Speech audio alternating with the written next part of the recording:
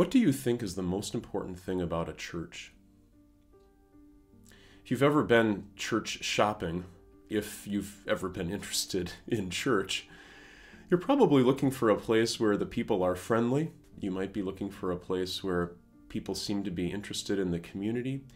You might be looking for a place where you come away, once you've been there, with a sense of encouragement.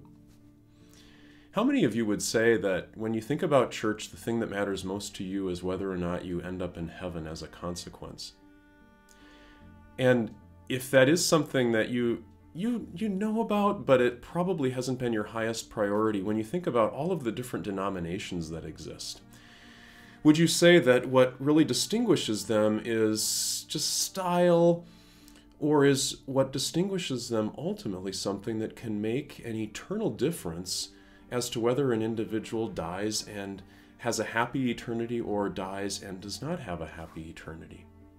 I think there's a part of each of us, and especially in the society and age in which we live, which is really, really hesitant to suggest that there could be something that serious involved in distinguishing different proposed paths to heaven. And yet, when the Apostle Paul speaks to his friends, he doesn't back away at all from talking about something that is really, really, really important in understanding why it matters what kind of teaching is being received by God's people. So, what's the issue here? In 2 Thessalonians chapter 2, the Apostle Paul talks about the man of sin. And the larger context was that the Thessalonians thought the end of the world had already come. Someone had lied to them about this, and Paul wants to say, no, it hasn't come yet. There's something that needs to be revealed. A man of sin, his power is already at work, but he hasn't been fully revealed. The time will come when he will be revealed, and the Lord will overthrow him by the breath of his mouth, and in the end he will be destroyed. This man of sin, not presuming inevitably a single individual, but perhaps even an institution or an office or something of the sort that was going to seek to undermine, well, what? How can you identify who the man of sin is? Now, this is a big enough topic that it's worth a ton more time, and I think to get us on a good start with this, what maybe is most important for now is to understand what is at the heart of what the man of sin is trying to do. The man of sin, or this office, or this institution, ultimately keeps people from being saved. Listen to this. The coming of the lawless one will be in accordance with the work of Satan displayed in all kinds of counterfeit miracles, signs, and wonders, and in every sort of evil that deceives those who are perishing. They perish because they refuse to love the truth and so be saved. So, the effect of this is that people aren't saved. Now, what has the power to keep people from being saved?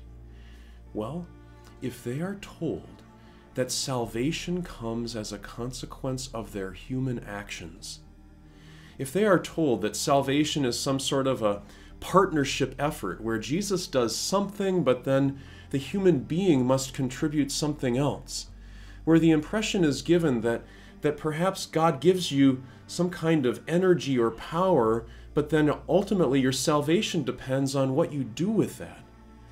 What if someone is told or given the impression that you do your best and God will do the rest? What if, some of those thoughts may seem very similar to what is a very common theology that is promoted in our own day? Again, there's much more that can be said about this and about the specific application of 2 Thessalonians chapter 2. But what would be very helpful for you and me to consider today is, am I placing my confidence for eternal salvation on something that I am doing or something that God has completely done for me? If I place my confidence on something that I am doing, even in the smallest degree, how can I ever be sure that I have done enough? But if I know that my salvation has been completely won for me by Jesus. That whatever it is grace, that means undeserved love, that means God doing everything. Everything. I know that blows your mind. It blows my mind. If we were to look at salvation as something similar to a resurrection, where after someone is raised from the dead, would they say, well, you know, I heard Jesus speak my name, and I thought about whether or not I would come to life again, and, you know, after I thought about it, I thought, sure, I'll welcome Jesus into my life. I'll come to life. That doesn't make any sense, does it? Whatever salvation is, it is a resurrection. And whenever you hear something being taught in the name of God that suggests that salvation is something other than that, then you know that it is not from the Lord. That is from an enemy.